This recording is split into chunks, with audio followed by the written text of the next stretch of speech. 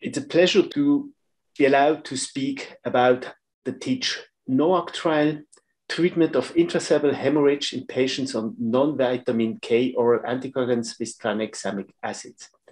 The background of the study was that the rate of intracerebral hemorrhage on patients on novel oral anticoagulants is about of 0.1 to 0.2% per year.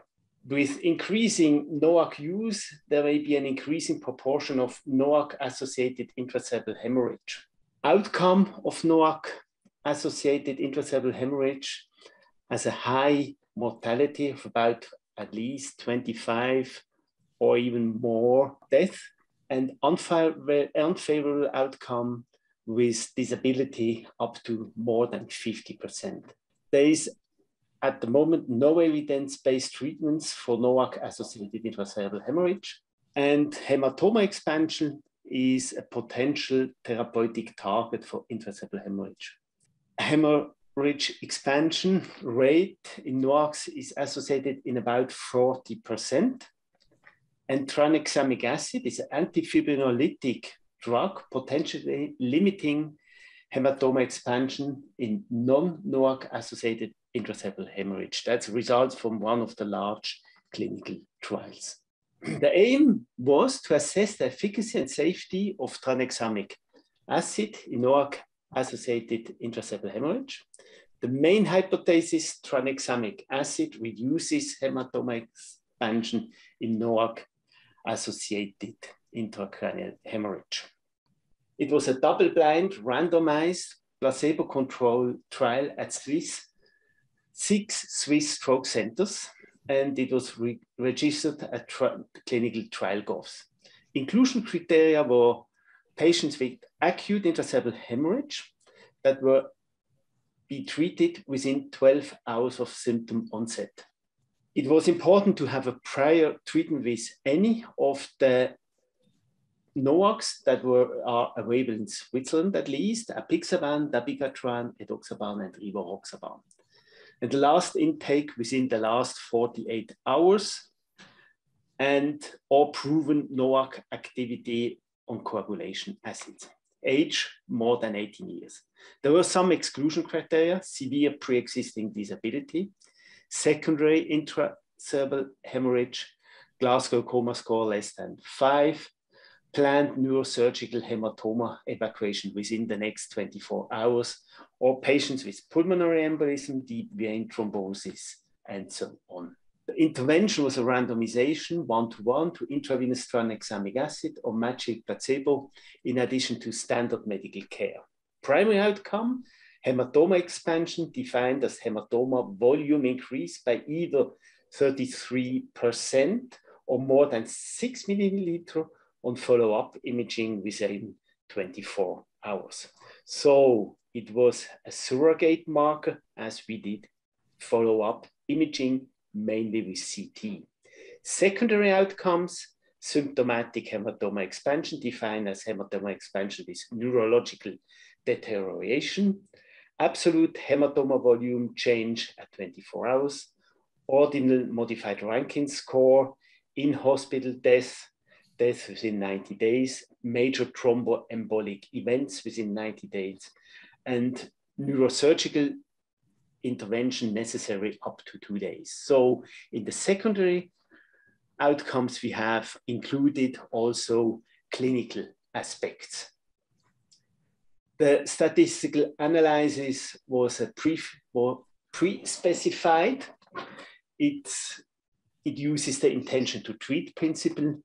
Missing outcome data on hematoma expansion imputed, assuming worst possible outcome, and appropriate regression analysis adjusted for baseline hematoma volume was applied. Sample size calculation was up to 109 patients to detect a significant effect on the primary outcome, assuming hematoma expansion rate of 54% with placebo and half, this means 27% with tranexamic acid with 80% power and alpha of 0.05. The study terminated early due to exhausted funding before reaching the target sample size.